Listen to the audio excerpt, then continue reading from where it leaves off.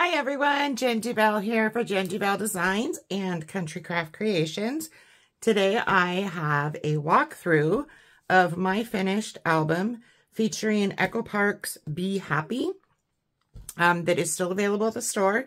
This was a super fun album, and this paper does not disappoint. I absolutely love it. First I want to go over what I used in addition to the collection. I did have the 12 by 12 single sheets of the paper, and I have used all but a few scraps to make this album.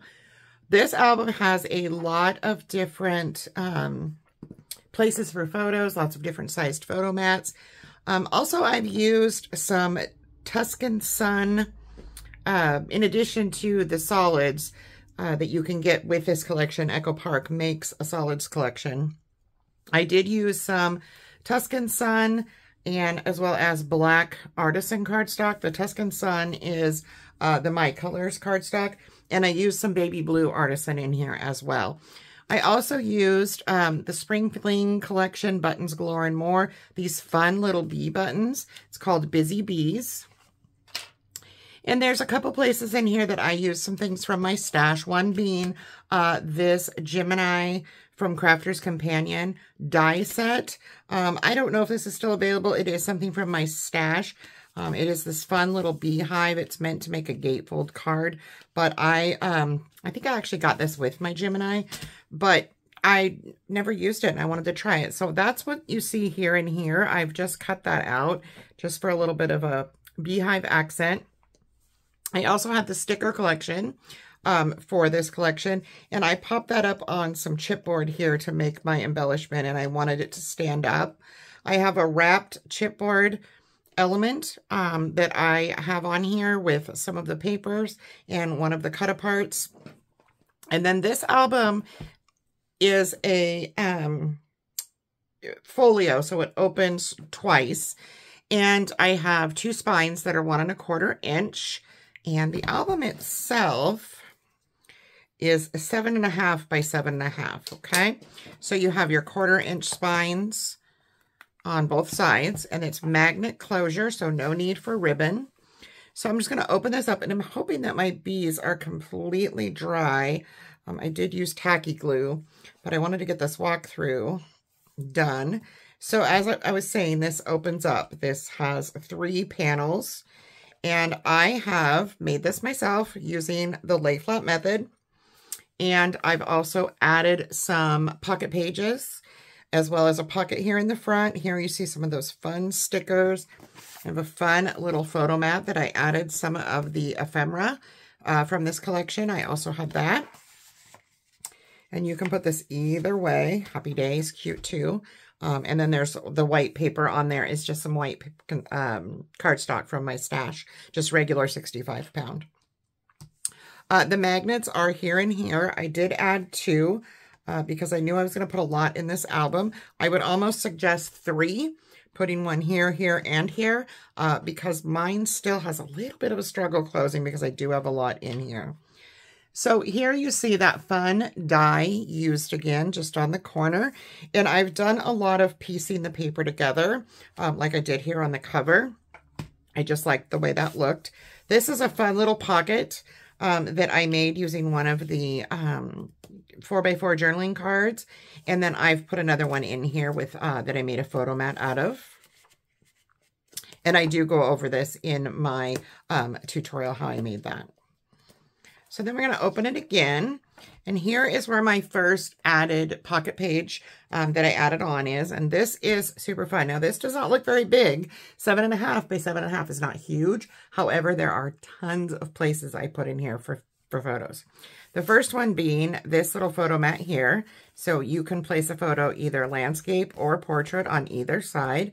And I liked that little pattern poking out. You can do it on either one. And then there's another one that is the same, has a larger photo mat on the back, and then the smaller one here. So you have this pattern here that kind of peaks, and then we have this pattern that you can slip in either way, and that one kind of peeks out. Super cute. And then this is a pocket page, so of course I've notched that out, and there is another one here again, You can portrait or landscape your photos. And I'm going to have this matches the 4x6 journaling card that I used for my cover. This, I'll just fold that.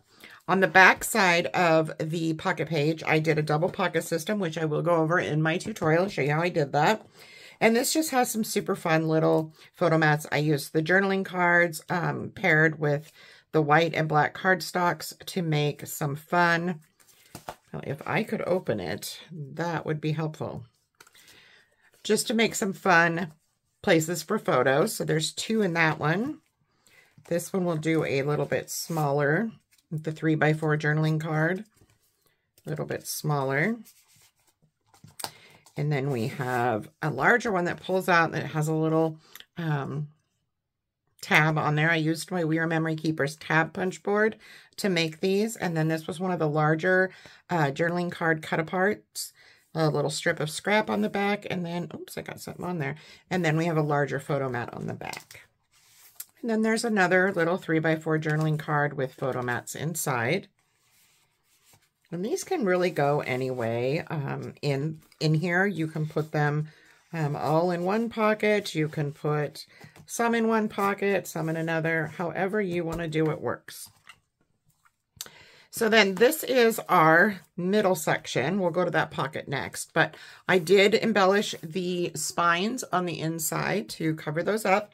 Here I have one of the stickers, What's the Buzz? Super cute. And then this is one of the 4x4 journaling cards that I put on black paper. And I'm hoping I can get this good in the camera. So when you flip this open, we have a magnet system here. And I just want to make sure that you can actually see this. So this is another 4x4 photo mat that I put on here, and then I used one of the border stickers. I had some of it left over from using it on that page, so I added that. And then these strips have magnets in them to hold it down. So this is where all of the main places for photos are. Like I said, not a very big album, but there are tons of spaces. So you could put photos here on the doors. We're going to open these up, and we have 2 sets on the inside of smaller photo mats. And I put the ephemera pieces glued just in the middle so that these could be used to tuck your pictures in. A couple of the fun stickers there. And then we open this one up, and we open this one up, and we have photo mats up here. I'm going to move this into the camera. So we have our photo mats there and our photo mats on the bottom. Be Awesome is one of the stickers from the collection and a nice big area for photos. Again, we have that set of photo and that set of photos. Or excuse me, that set of a photo mat. So I'm going to fold this over. This is our next pocket page, and this one is a top opening pocket. So this one has another fun photo mat with, you can do landscape, you can do portrait, either one. I did one on each on both sides. So here I have another ephemera piece, and these are, this is a mirror image of the other, but this one, the pockets, the double pocket system is on the front. Another one of the ephemera pieces. Here we have a fun photo mat system. And this one is just for notes on the front. And then you have these 2 spots for photos once again. And another fun one. This one is a flip up. 2 smaller photos can go there. And I will get that back in there eventually. I'm not quite sure why it's sticking on me. On this side, I did a belly band with a slide. And I just popped up one of the ephemera pieces here onto chipboard and put that there on my belly band. And then we have this fun 2 larger photo mats. And again, photo mats with that fun edging. And I'm actually going to put this back in this way. And here's another little fun one, just one little note cards with the photo mat on the back. And I just love how that little black and white adds a little pop of color. It also makes this a little bit more secure because I made mine a little bit loose. And then on this back page here, finally, we have another small pocket. And that small pocket is 2 photo mats in it. One that is just a 4x6, and then one that opens with 2 inside. And what this is doing is holding down a 5-page waterfall. And the waterfall, what I've done here is added, I even utilized a scrap of the bottom of the paper. So this is where it shows the label of the paper, the collection name and what's on the paper. And I just kind of liked how that looked. So I did that. The back sides of these are all white. And this is the baby blue Artisan. And then the dark yellow from the Solids collection. And you could also put something below if you wanted to. And I am going to do it that way this time. So the back side of the album, if I can get this to close. Oh, see, you have to close them a certain way. So those have to be that way, and then you can pick it up and close the magnets. And I need to fix that. So the back side is a mirror image of the front side. And like I said, I go over most of the album. I do go over how I created the pockets and how to put them in the book. There is some decorating in my tutorial, but not all of the decorating. I do not show every single thing that I decorated in here. I like to leave a little to your imagination, but that is the walkthrough of my album. Stay tuned for the tutorial. I hope you enjoy, and I hope you get this paper before it's gone because it's absolutely adorable. Have a great day. Bye-bye.